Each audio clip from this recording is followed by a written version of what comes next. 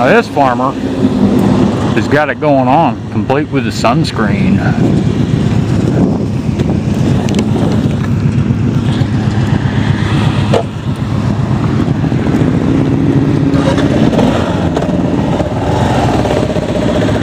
You're going right, aren't you?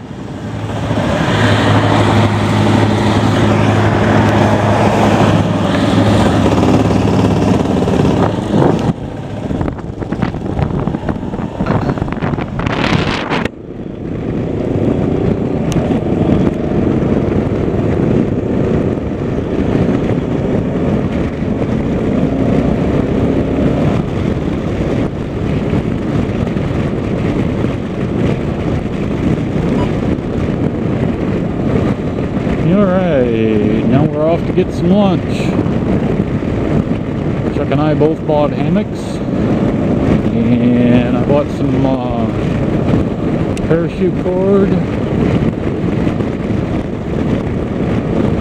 He didn't have another ammo can. Oh, I get those in tomorrow. Yeah, okay, whatever. But they're 28 bucks.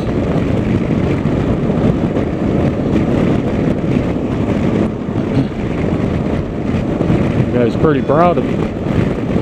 He's pretty proud of them ammo boxes for 28 bucks. Yeah, I know. Sometimes they run specials if you buy 2 or 3, the price goes way down. It depends. Up in Omaha, I paid, or Council Bluffs, I paid 20. Yeah.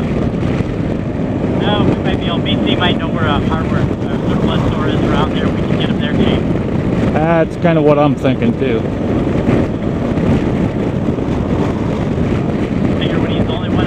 For about 50 miles around, you can charge a little bit higher prices and get them. Yep.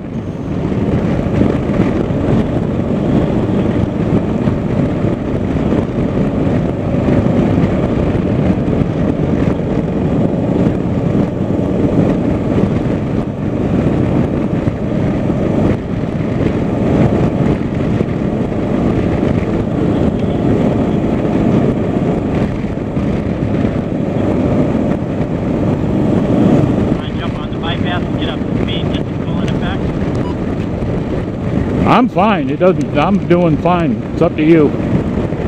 It's not a toll. It's not a toll, is it? Nope, not a toll. This one's free. We'll jump on it. All right. Hopefully there won't be too much construction on it. We can get up to speed. It's gonna zip us through town a little faster.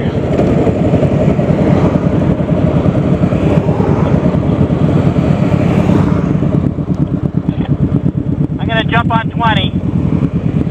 Cut through town quicker. That way.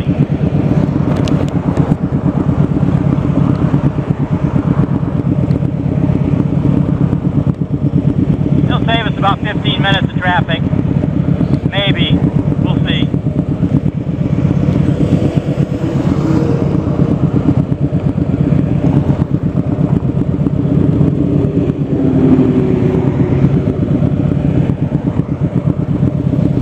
Meanwhile, as we wait for the 4-hour light. Yeah.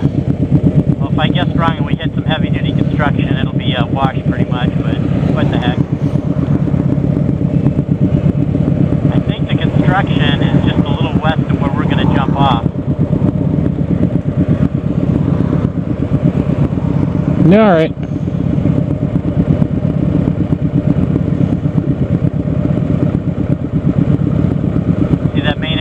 Building to the right there with those people standing around looking frustrated.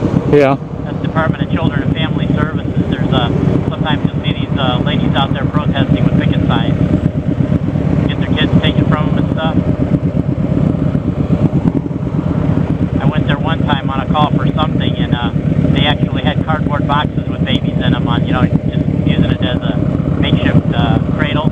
Had blankets in it and stuff like that. Really? The social worker had one baby in her arms and another one by her desk in a makeshift cardboard box with blankets all around it, so must have been some kids she just grabbed that morning or something from some parents.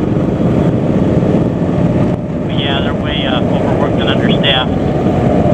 They couldn't keep up with half the cases. Okay, we're going to speed up now. Alright, I'm going to lose you on voice, so don't worry about it.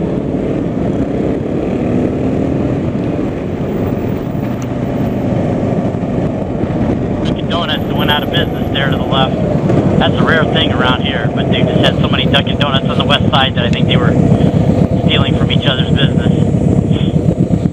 I drove around town here for 15 years and I had coffee at every Dunkin' Donuts. I knew all the faces and all the family members. I remember one guy, no matter how early I'd come or how late I'd go to Dunkin' Donuts, I'd see his face and I'd say, "Do you just like live here?" He's like, "Yeah, pretty much." Dunkin' Donuts by way of motorcycle. Yeah. And they're all Indian people too, and I don't mean Native American Indian, I mean Indian as far as the other side of the world. You know, for the most part, they're pretty nice people, all in all. I tell you what, if I see them running a Dunkin' Donuts, I know they get the orders correct and the service is going to be good. My Dunkin' Donuts close to me, there's a few white people work there. When I get them, I'm like, oh man, my order's going to get screwed up now. And sure enough, it did. The last 2 times this one lady served me, it's like, nah.